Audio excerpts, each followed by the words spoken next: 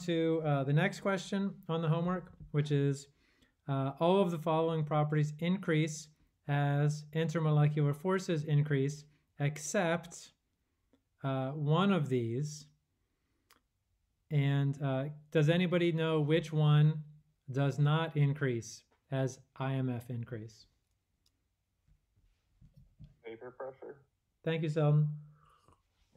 It is vapor pressure.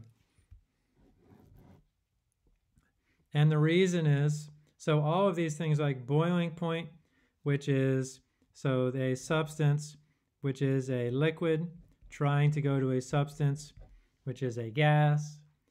Melting freezing point, well, that's going to be, and A is just some generic component, so compound or atom is going to be solid to liquid, or vice versa. And all of these other ones, delta H vaporization, delta H fusion, are related to different properties, really. Actually, vaporization is this process. Fusion is this process right here. But you can see everything's going from liquid to gas, which is higher temperature, solid to liquid, which liquid is higher temperature, and vapor pressure. So as temperature increases,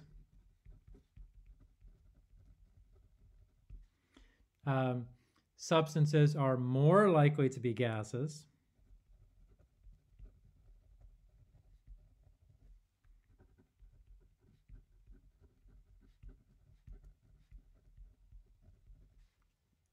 And vapor pressure increases.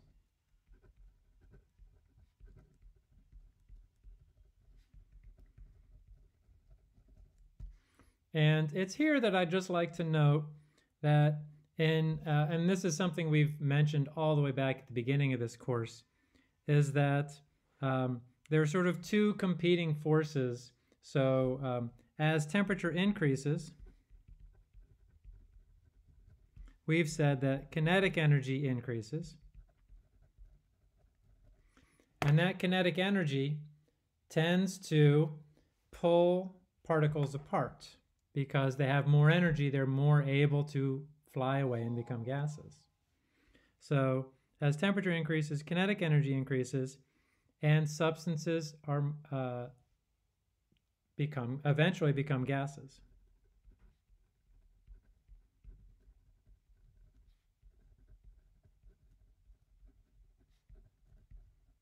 Become gases. And what do we know about gases? We know that gases have no intermolecular forces, or negligible intermolecular forces.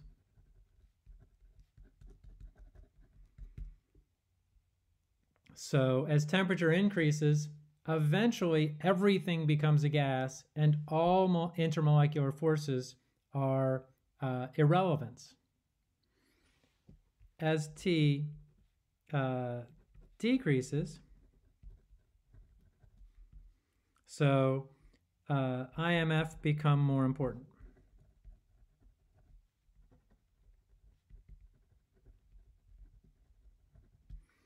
And to the extent that almost every substance we know of will become solid because the IMF are strong enough to hold them in the solid phase.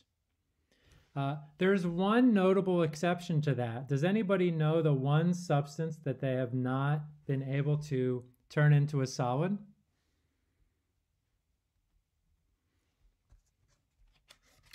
It's a little abstract. It's actually helium. So as far as I know, they've only been able to get helium to a liquid. And helium is an atom. It is nonpolar, as all atoms are, and it only has LDF, and it has so little molar mass that the intermolecular forces are not strong enough to make it into a solid. So IMF tends to hold materials together. Temperature tends to break them apart. And eventually, as you get to high enough temperature, pretty much everything, in fact, everything becomes a gas.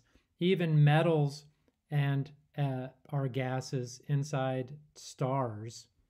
So Anyway, but the one that's different is vapor pressure, because the higher your vapor pressure, the lower your intermolecular forces are.